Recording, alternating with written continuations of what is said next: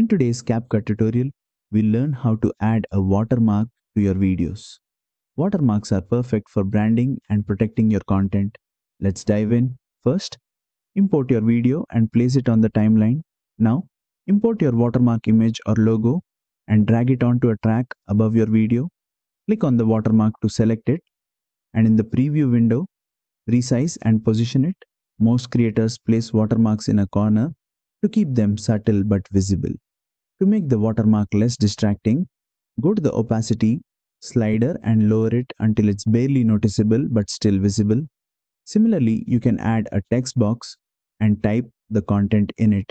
Make it bold and lower the opacity property for this text layer until it's barely noticeable but still visible.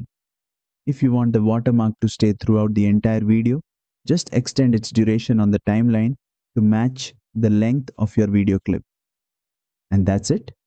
Watermarks are a simple way to protect and brand your content.